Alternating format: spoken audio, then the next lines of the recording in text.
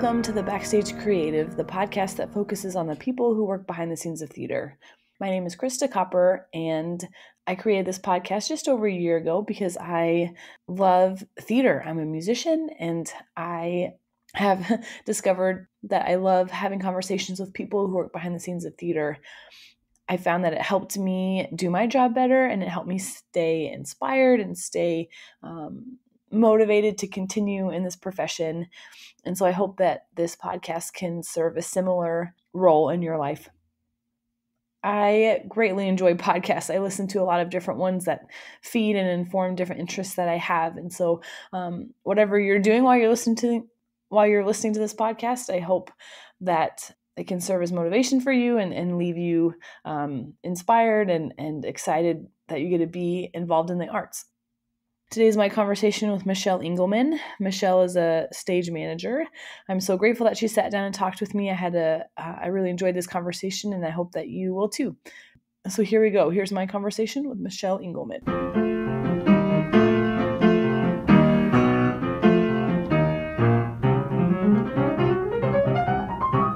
Awesome. So let's start with your background, where you grew up, how you got into theater, and where you are now. Great. So I grew up in the Louisville, Kentucky area. I got into theater during college as an extra credit project for a theater appreciation class, but I started my love of arts as a child dancer. I went to school. I took a bunch of tour jobs and traveling jobs anywhere that would have me. I've been in Philadelphia as a equity stage management candidate employee, and I did a bunch of summer gigs, New Hampshire, North Carolina. I took some little small gigs throughout seasons, and now I am a full-time production and stage manager for Opera Orlando. Awesome. What theater did you work at in New Hampshire? I worked for Lakes Region Summer Theater. Yeah, and then what are some of the tours that you did? I worked for Chamber Theater Productions out of Boston. It's a TYA-based contract that does storytelling for young audiences across the country. Oh, fun. And then I did a new playwright with Vermont Stage. They have a young playwrights festival that tours around the state of Vermont, and I did that. And so all of the things that you listed that you were stage manager for? Yeah, I've either been stage manager or assistant stage manager. Oh, okay, nice. What are some of the challenges of a stage manager that are unique to touring? Definitely having to take on more of the company management role than you might necessarily think you're going to, because even though there's like a production office and there's a company manager stationed somewhere that's helping to manage it on like the home front, and you're the frontline person. So you might have to take on helping someone get to a doctor, or figuring out like what's happened with payroll at this location. There's a lot of front end things that you kind of have to dial back to the office and or email. I mean, when I was on tour, we were like calling from like hotel phones and theater office phones. So, and we were like still printing MapQuest directions and driving around with atlases. I mean, it feels like a lifetime ago, but those skills like definitely come in handy now. I'm sure. Oh, I love it.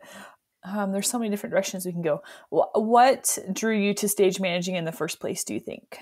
I definitely, for me, I mean, I sort of fell into being like a deck person ASM in college, and I just like fell in love with it. I loved the like multitasking and the figuring out the problems even before they happen, and making sure you kind of have like a direction to head in, so that when you only have 4 minutes to solve a 20-minute problem, how can you get there? How can you make the show still go on? I just like instantly fell in love with it. Yeah, takes a very specific person, I feel like, to be a stage manager, you know, like just how your brain needs to work in order to prioritize problems and deal with all the personalities that you have to deal with, and be calm and make sure everything's on time. You have to multitask like crazy all the time. Yeah. I mean, if you're not focusing on 4 things at once, you're probably not on a show contract. So what shows are you working at now at Opera Orlando? We are in the middle of our holiday tour for Amal and the Night Visitors. We've done our local dress rehearsal of it, and then we had our first tour stop last weekend, and we have our second tour stop on Sunday of this Thanksgiving weekend. So I'm at home in Pittsburgh enjoying a little Thanksgiving with my family, but then I'll be back for Saturday loading the truck and Sunday doing our next show. And then we're in prep for All Is Calm, which is our second main stage of the season, which is the Florida and Southeastern regional premiere of one of the new contemporary operas that's kind of out in the country now about the World War I armistice and the gentlemen who like sang Christmas carols to each other and decided to just like take a night off from war. And it's all based off of letters and stories from the gentlemen that lived it. Oh, cool. I love those projects that you get to work on that are not only like a good story, but also have depth to them. You know, it's Right. not just like a cutesy little love story. Exactly. It's not just like the big four things in opera: love, marriage, death, betrayal. I mean, that's all opera's about. So That's so true. Do you have any favorite operas? What are some of your favorite shows? well, I tend to really lean into newer contemporary storytelling and contemporary opera. So I love a lot of quirky operas that not everyone is into. But like, I really, really love Therese Raquin opera by Tobias Picker. It's a really interesting contemporary piece. As far as classic operas go, I tend to like any classic opera that a company is doing a new interesting take on. So I like a lot of the Baroque operas like Alcina, which with all the interesting magic, and you can kind of do some new interesting spins on it. I did a brand new piece called The Winter's Tale with Quantum Theater in Pittsburgh, and that was all Baroque music set to Shakespeare text. So I'm definitely on the sort of left side of opera versus like, oh, I'd love to do another Madame Butterfly. For me, like doing like the same six operas over and over again are just not the direction I want my career to go in. So is that kind of the focus of Opera Orlando is contemporary stuff or? They don't necessarily do a ton of contemporary, but their focus is to do new and interesting either classic pieces or like we're doing a site specific Girl of the Golden West in a saloon in downtown Orlando. Like one of the oldest bars in Orlando is about to be torn down going into the summer or next year. And because we were actually going to do it further out and they were like, well, it's getting torn down. There's going to be big changes. And we were like, oh, well, I guess we're going to do it now. So we're doing this really cool site specific piece of, you know, La Fanciulla, which is Girl of the Golden West. So Yeah, I love opera a lot. I'm a bass player, so I've done quite a few operas, and they're just so, especially like those older ones, like they're just so ridiculous. Like they're just so, it's just so like one conversation would save 3 hours and like five people dying. You know. yeah, it's always high drama, over the top hijinks, always. I love it. So if you live in Pittsburgh and are working in Florida and doing a bunch of tours, how do you take care of yourself physically and mentally? What are some of the practices that you do to make sure that you stay healthy? I am like a big advocate of sort of like homeopathic, making sure you're doing like vitamin C and zinc and elderberry and that kind of stuff on a regular basis because you're gonna work extra hours. You're going to touch all the props. You're going to talk to all the people. And, by the time you realize you're sick, it's too late and you can't be sick. So preventative is definitely the way to go for being healthy on that side of things. And then I like to go to yoga. I don't always get into the studio, but I might do like 5 or 10 minutes at home in the morning just to kind of like get your brain quiet and settled and get your body awake for the day. And so those are my two kind of go-to things. And then keeping a home base. Like, I mean, you're not always at your house, but like knowing that you have a place that's your home with your person or your animal or whatever the things are that keep you happy, like knowing that you have that to come back to and that it's like a grounding place is also really beneficial. Yeah, I've done the thing where you go to one theater for 2 months and then you're at a different theater for 3 months and you just kind of float around in your car and don't really have a home base. And it's hard, like mentally, not to have your own space. And Yeah. Yeah. Gig life is definitely exhausting, and everybody who's doing it has to find their own way of how they can like make it worthwhile for like your longevity as a human on the planet. it's so easy, I think, in the theater world, because if you're in theater, if you're in arts, and you're doing it professionally, you're obviously very passionate about it because it can be a really difficult life. And so sometimes it's easy to let that passion take over, like self-care and just kind of common sense, getting a good night's rest and drinking water. And Right. but then you have to remember, like, if you want to do this for decades and years, then you have to get habits into your life that help you sustain a career for the long haul. Definitely. And then the other thing too is I always just kind of think to myself is like, don't be so hard on yourself. It's crazy to like talk yourself out of buying a pair of shoes or some like 15th version of a black dress. If you really love it and it's making you happy and like, justifying that versus something else for like the next 2 weeks paycheck or whatever. I mean, sometimes you just got to do the thing that feels frivolous that's going to make you happy because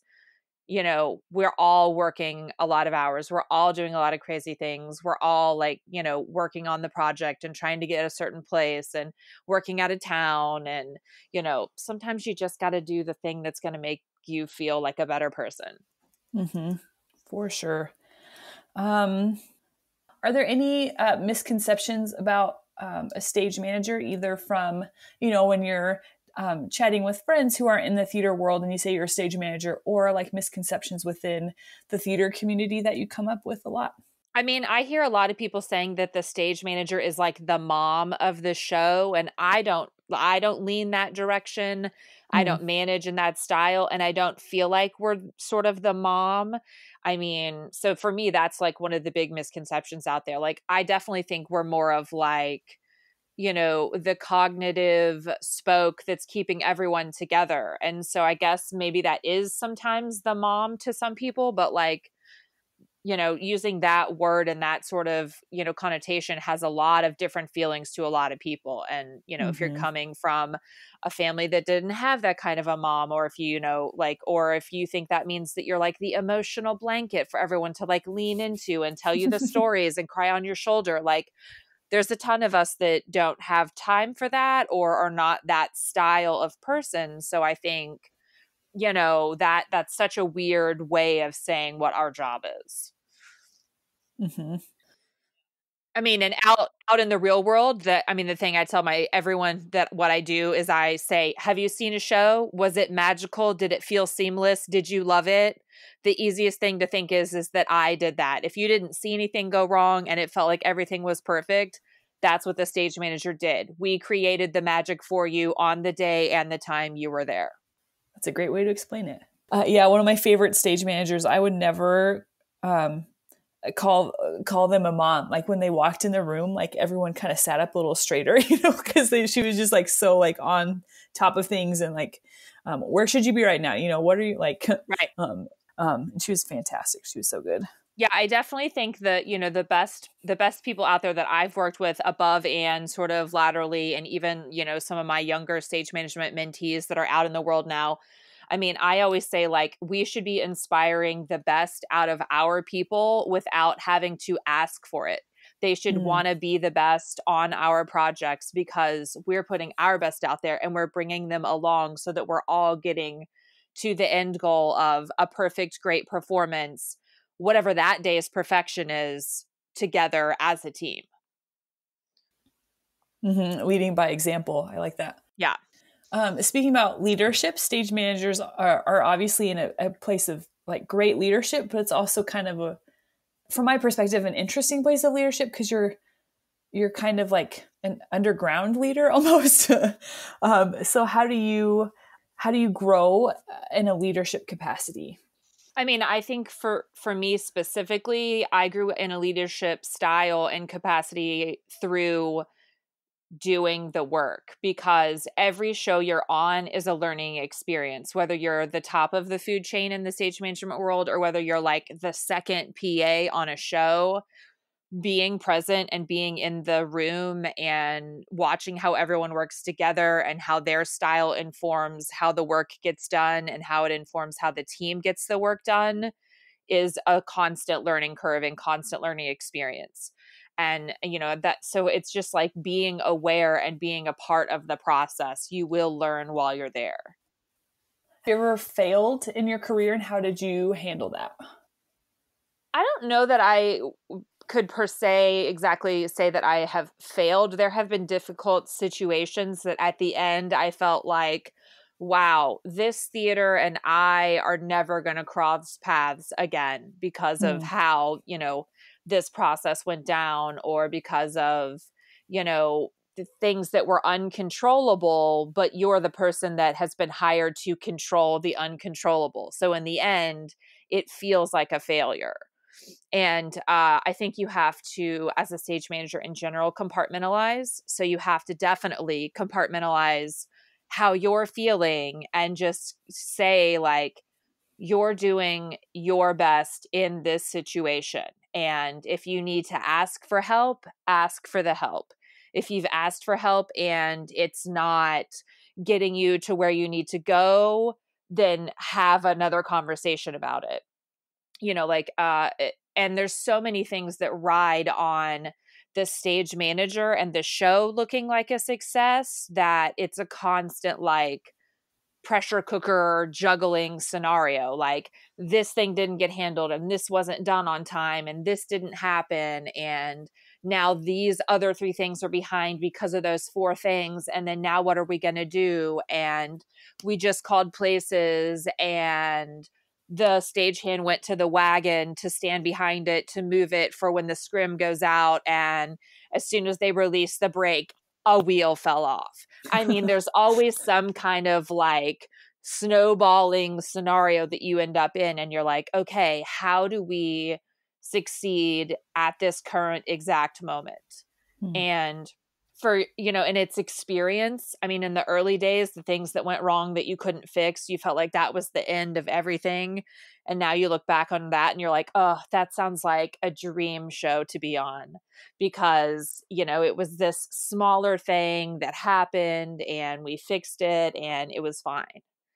So, I mean, it's knowing that you're doing your best for the project and then putting the emotions of it aside. And if you want to go home and process it, if you want to go out in the alley on break and yell about it, chain smoke a cigarette, like whatever your vice is. And I definitely used to be a smoker. So I know the like, oh my God, if we could just please get to break so I could go and have that cigarette. Oh, it'd be so great.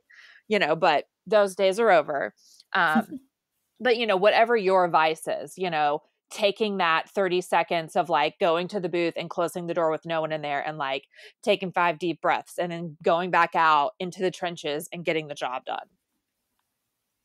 Yeah. Finding ways to self-regulate yourself so you don't just like spiral out of control. Right. Because if you're the person that's supposed to be in control and you're the person that's supposed to keep the ship righted and calm and moving, you can't be freaking out. You can be freaking out on the inside, but you cannot be freaking out on the outside. How do you like de-stress after either tech week or a really stressful show or stressful rehearsal? What are things that you do outside of the theater to help you like wind down for the day, or kind of just calm down if you're really amped up? I mean, for me, it's honestly like sort of just putting a pin in it, like wrapping up the day's work, sending the notes out, doing the stuff. And then once I'm in my car and I'm leaving the theater or leaving the rehearsal space, the day's over. I put on tunes, I jam out. I call a friend who's in theater and go, you would not believe what happened. I call my partner and say, well, this was a day. And no, I don't want to go into it, but it's been nuts and it's awesome to hear your voice. So let's talk for 2 minutes before you have to go to bed and I have to go home and, try to go to bed.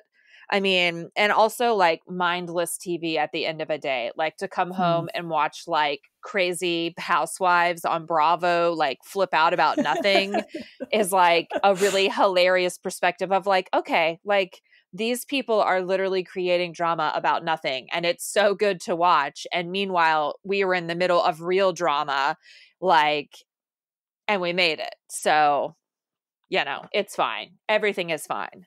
Yeah, a lot of times like time can really put things in perspective. Oh, absolutely. And I'm a big advocate of, once you've gone to bed, unless there needs to be a meeting about it the next day or in the future, or if there are notes to respond to that happened like in the morning, whatever happened yesterday.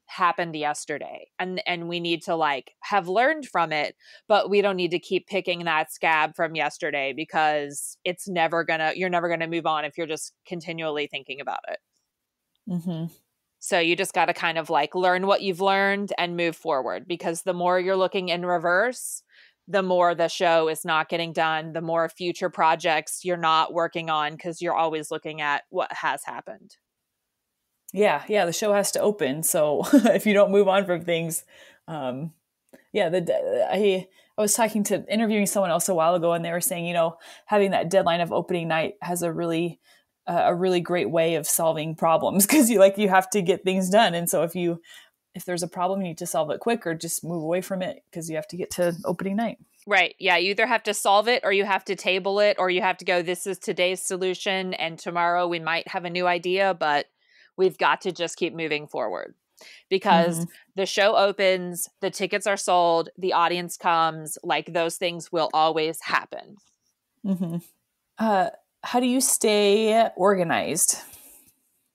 I have a lot of email accounts, which is crazy, but like I have like my freelancers professional email account, which I use at a lot of jobs. And then at Opera Orlando, I have an email account with them. And I have to-do lists on my computer, and I keep Notepad on my phone of like ongoing, like, okay, we were in this meeting, or I just thought of this thing and I'm going to write it down. And then I spend 5 to 10 minutes every morning looking at all of those things. So I look at my to-do list in the morning over coffee. I check my emails and see like if there's outstanding things, what's still on my plate from yesterday, what's on the long-term to-do list. Like by the end of the week, we need to have this done. By the end of the month, this needs to be done. So I kind of just sit and like look at over that stuff and plan my day from that on how the day is going to be. And then of course you also have like your rehearsal schedule on top of that. So what has to be done for rehearsal today? What has to be done for 3 days from now? Like, are there props we need to ask about? So it's really just kind of having like a short-term and a long-term list. And then I look at it every day. Do you ever get overwhelmed by all the lists and emails?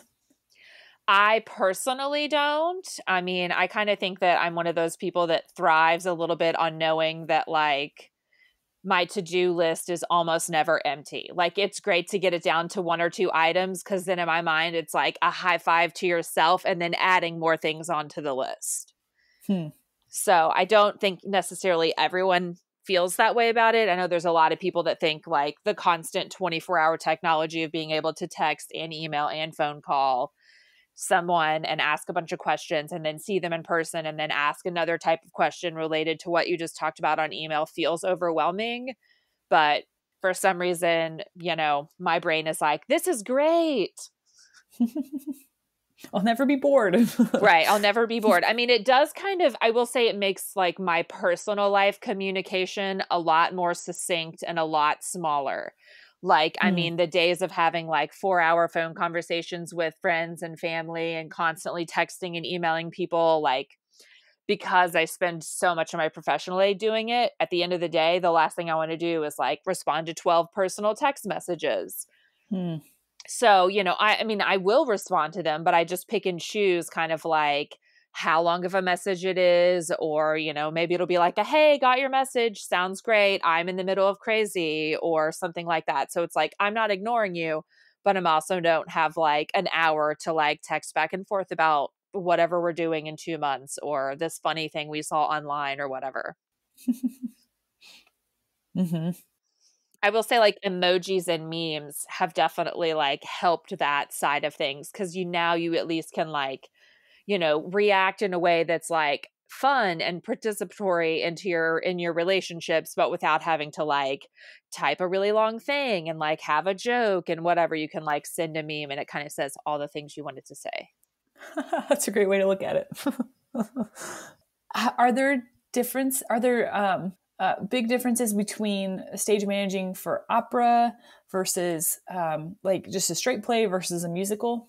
There definitely are differences. I mean, majority of the things that are going to be different are the prep that you have leading up to the show and the amount of paperwork that you create. Opera in general creates a lot of paperwork because the genre is based off of doing a rental production from someone else or creating your own giant spectacle show that could possibly be rented, or a portion of it will be rented. So you have tons of paperwork. You have this thing called the who, what, where, which is basically like the detail of every single character's track throughout the show, when they enter, what time during the show is that, what are they wearing, do they have a prop, what happens to them while they're on stage, when are they exiting, how long are they gone. And I mean, like the current, we just did Marriage of Figaro for our season opener, and our who, what, where for Marriage of Figaro was 20 pages. Whoa. And we had a smaller chorus than typically in the show, and we took a fair amount of cuts during the show.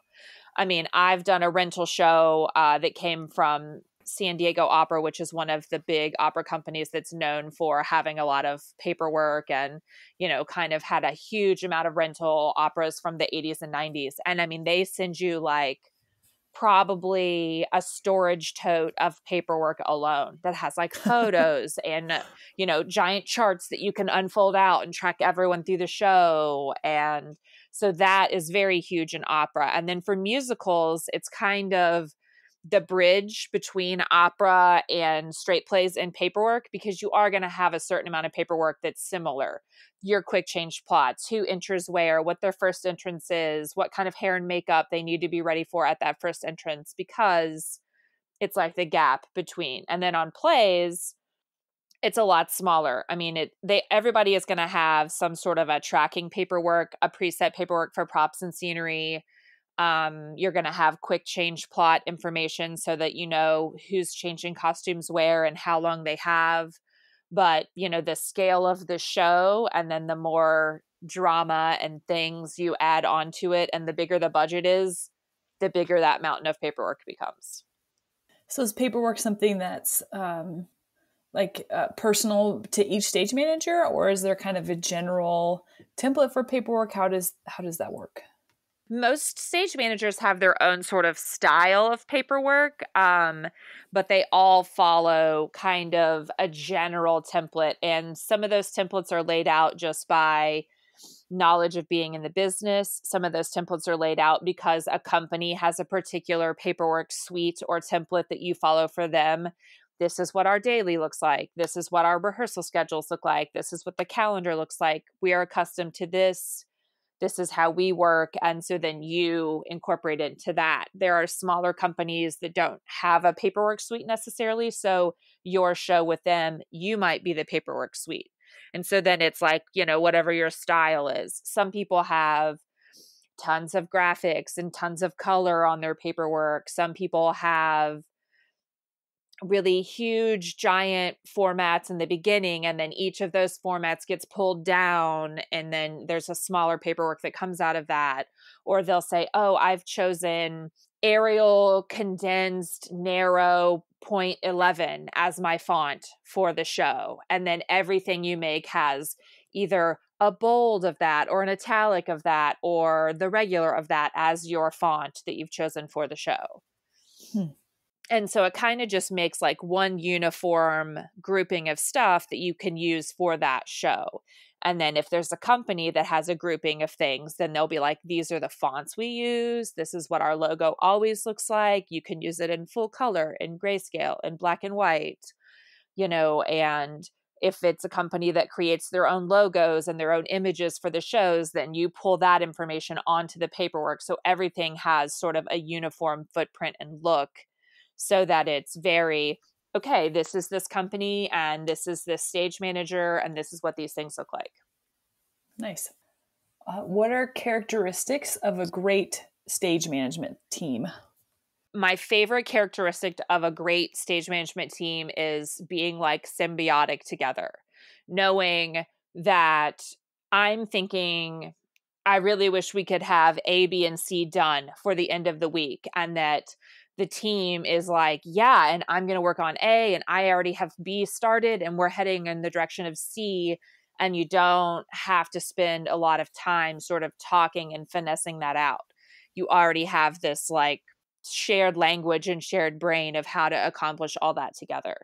And you only you sometimes magically fall into that, like you can show up at a gig and not know anyone, and then you all have similar styles and you have similar experience level, or you have similar joy for different aspects of the job. Like maybe somebody loves paperwork and somebody really loves taking the blocking in the rehearsal room and checking everyone in and who's here and who's late and calling people. And so everybody has like their little specific thing that they really like to do and that they want to improve upon. And then if everyone's pieces of the puzzle all fit together perfectly, then you have this nice little like gelled together team.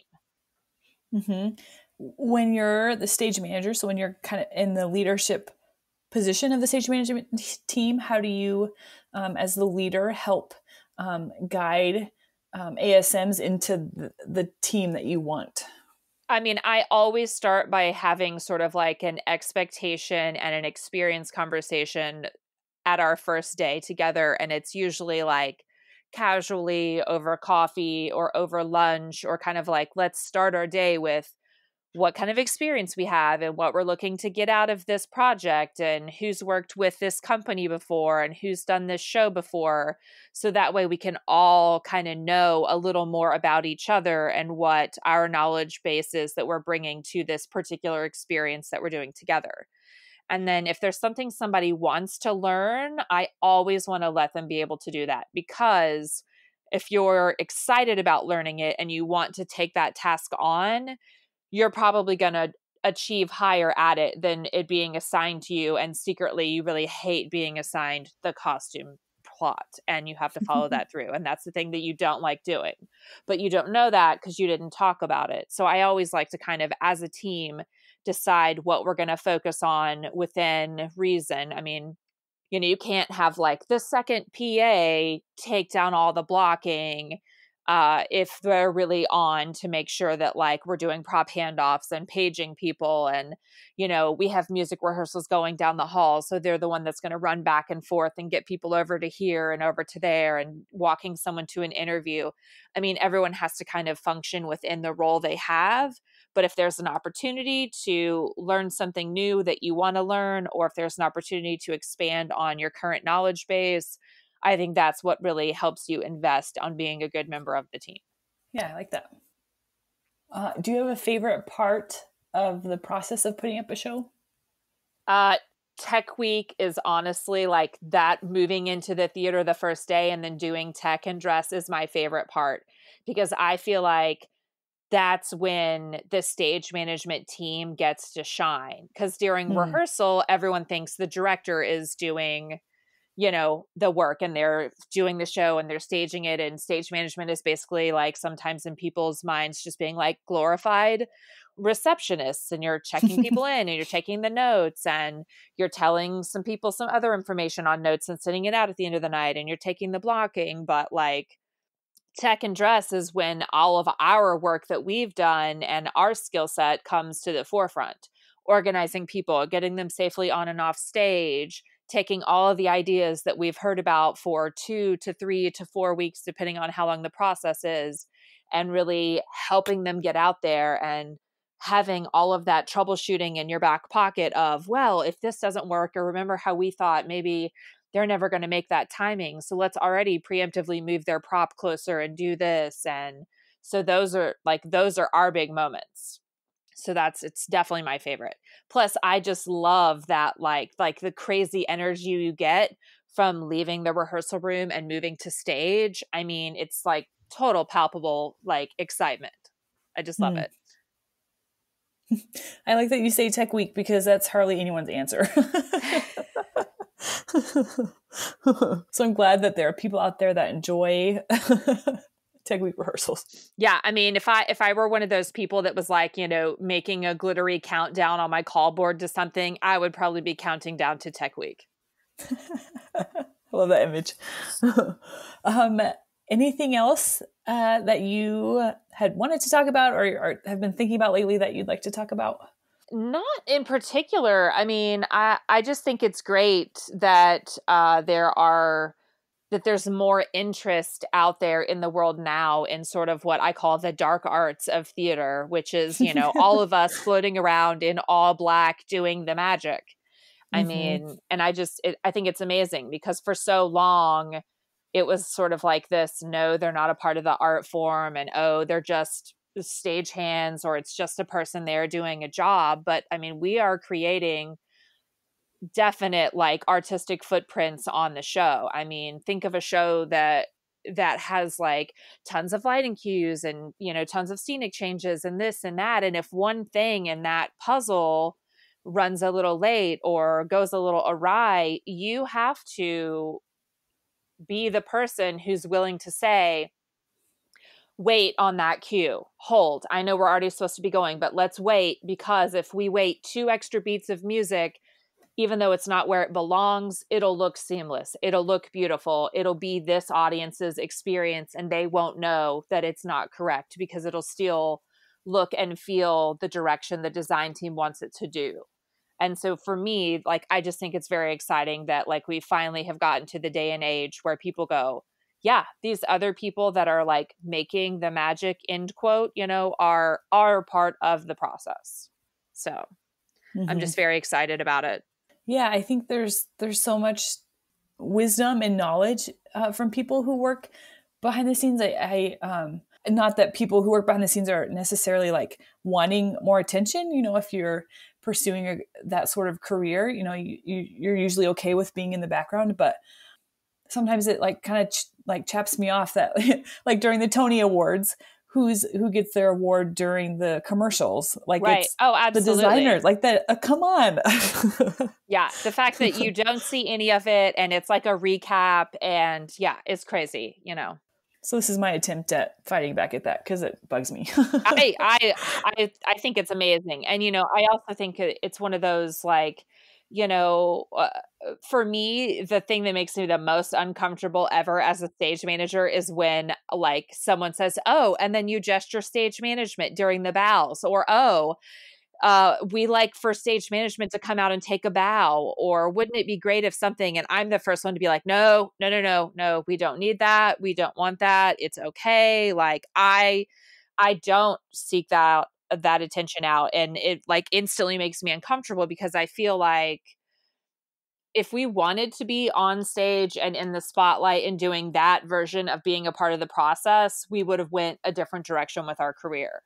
But that doesn't mean that the part that we're bringing to the table is any less artistic. It doesn't mean that it should be any less appreciated by the audience, by producers, by award shows. I mean, who makes the award show visible for TV and gets those people on and off stage and takes the award out of their hand and sends them on their way?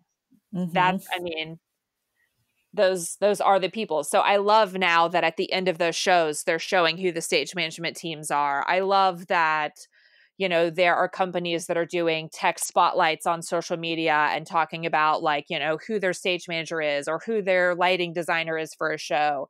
Like I love that everyone is realizing like we're all a part of this big artistic process that is the show and the enjoyment of the art form. And so I just really love that. Yeah, I wholeheartedly agree, and I hope to see more of that from theaters, especially in the future. Yeah, definitely. I think it's definitely one of those things that I think is going to just keep changing and getting better. But it's also like it's a little bit of like a double-edged sword, because then I think people are gonna like, oh well, why do they get all these accolades now? And you're like, we've all been doing the same job like the whole time. Like we're not, no one's asking for extra anything. No one's asking for recognition that's undeserving. You know, it would be like all of a sudden at the end of a really great show if bows were not taken. That's as much for the audience as it is for the cast. It's like everyone's like, thank you together. Thank you for watching this process with us and helping us perform it for the night, because your energy makes it the show that it is today. And then the audience is saying thank you to them for putting out this great piece of art that they got to see. I mean, we're all in it together. Definitely.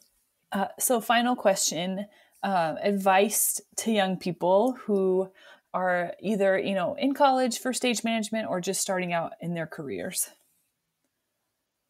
I mean, I will give them the same advice that was given to me. Work as much as you can across the board in small and big and weird places in all of the art forms, because every piece of experience you get will help inform the future version of your career.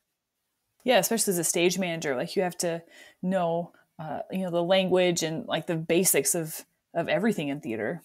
Yeah, I mean, so for me, it was like the fact that I never was like, oh, I'm just going to work in one area. I'm going to just do dance. I'm going to just do opera. Like I've done dance, opera, special events. You know, I've worked at like one-off things. I've done tours. If there was a job and I could say yes to it, I was saying yes, because in my mind, I was always like, more experience is better. Yeah, great advice. All right, awesome. Thank you so much, Michelle. Yeah, thank you.